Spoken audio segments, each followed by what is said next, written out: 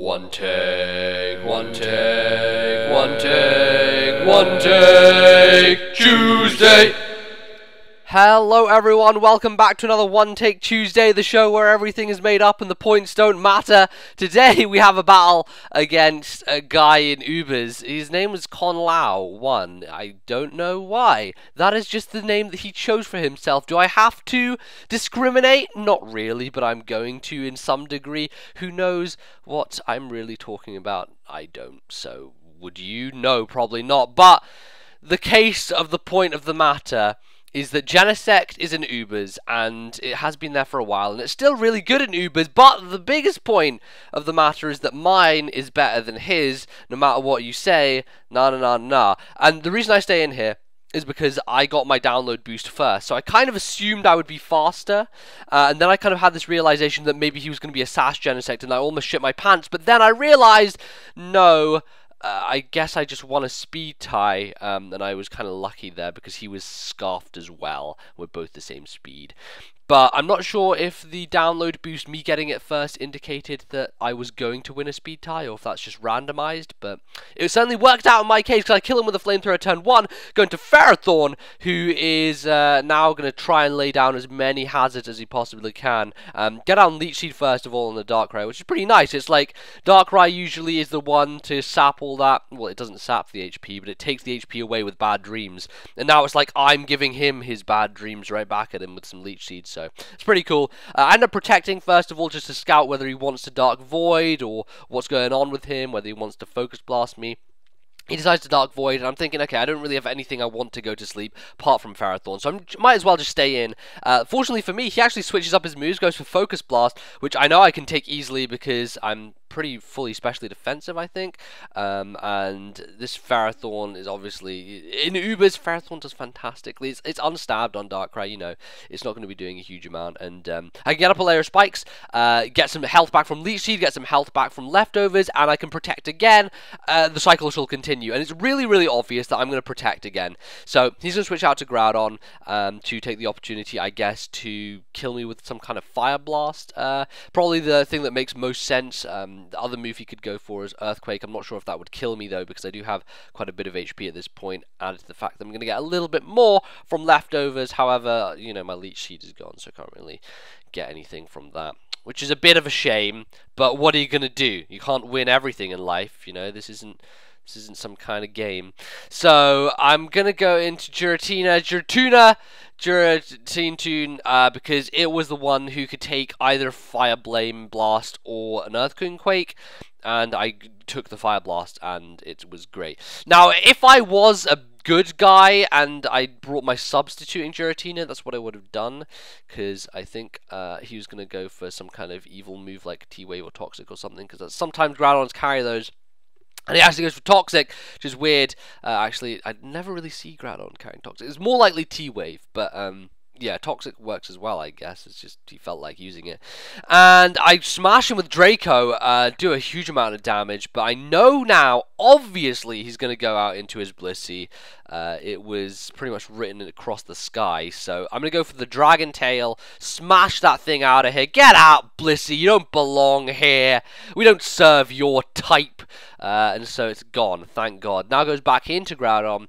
I was considering going for Dragon Tail again, but I didn't want to take a hit, and then, you know, if he didn't switch out to Blissey, then I would be kind of screwed. I'm pretty sure he's not going to go back to Blissey because there is the threat of Dragon Tail, so I go for the Draco because I know it will take him out at this point. He is so low, and it doesn't really matter for me, honestly. So I do get rid of him, kill down the Groudon. It's finished, we're done. And I'm not in a particularly great position. I have -4 special attack. I'm like below half HP, and I'm poisoned, and it's been racking up for a while. But going to Arceus, I know that I can deal with this perfectly fine as long as it just Swords Dances. And it just Swords Dances, so I can easily go for the Dragon Tail, phase it out. I don't know why he brought this thing in, because obviously I was going to kill it with Dragon, not kill it, take it out with Dragon Tail. And ladies and gentlemen, the best thing about Pokemon is that it screws you over. It's just great, isn't it? That's the best thing about Pokemon. So I missed Dragon Tail, and now he has a free +2 attack. And then he Shadow Forces, which is, no one does that. No one does that, but he does, apparently.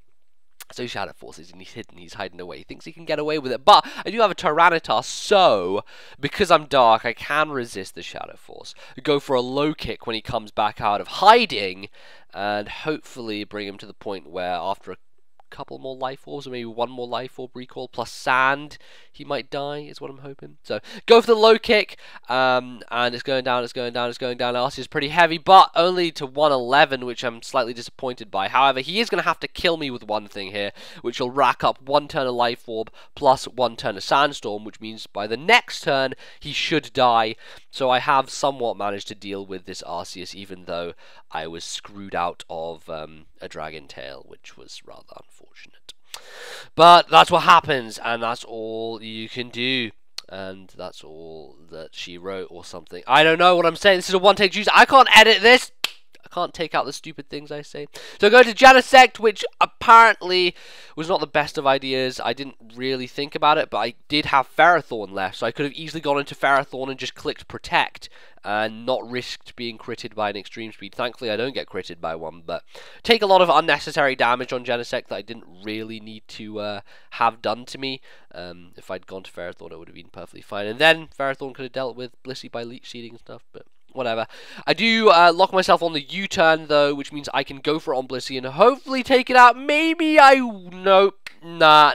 The fates are not going to roll in my favor, and he's clearly going to go for a soft boiled at this point. He knows that I'm going to U-turn out and do damage, so might as well get that HP back. You know, now I was considering here going for a substitute because I was thinking, you know, maybe he's going to go for the toxic or something. I was like, nah, he's probably just going to ice beam, and I think well, at the time I thought I had a Yachi berry, so I was like, if he's going to ice beam, that's fine. I'll swords dance. I can take the ice beam with my Yachi berry intact, and then I can go for the earthquake and finish him off, and that'll be fine. However, instead of doing that, he actually ends up going for toxic, which screws me a little bit, but it's not too big a deal because we're kind of at the end game here. So it's not like I'm going to be in for 100 turns and therefore dying to poison. So I do get off the +2, and I will be able to go for an earthquake to finish off the Blissey. Certainly no way it's going to live that from that much HP. Maybe if it was a little higher it could, but not at this range. Unfortunate thing is I have to deal with the Latios that he has on his team, which is going to be faster than me. He's probably going to kill me with a Draco Meteor. So I'm not too pleased about that, but I guess I have to deal with it. There's nothing I can do. And the good thing about going for Draco is that I can bring an Arceus Rock afterwards because he has minus special defense. So I decided I'm going to die here, but no! I have the Haban Berry! And I completely forgot I don't have a Yachi Berry, I have a Haban Berry, and can Garchomp there?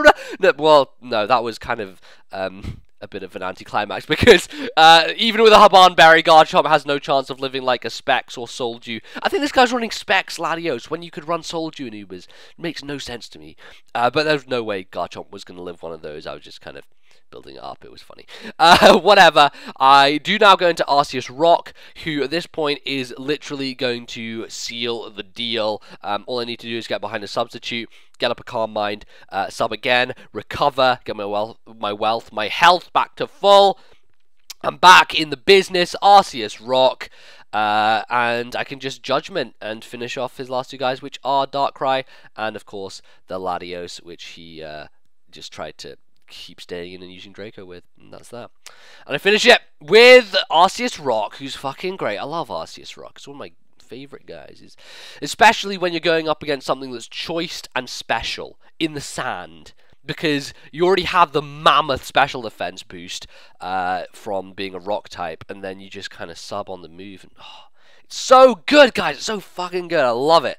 Fantastic. One of my favorite guys to use in Ubers. But that's going to be it for today. That's going to be my One Take Tuesday. Slightly incoherent one, but I guess that's the point of One Take Tuesday. I don't get to go back and spend time and caress it and care about it and edit and tweak it and whatever and bollocks. So here you go. It's shit on a platter. I hope you enjoyed it and tasted nice. If it did, you can hit the like button. It'll be good. If you didn't, then you can just do what you want, and I'll see you in the next video. Okay, bye.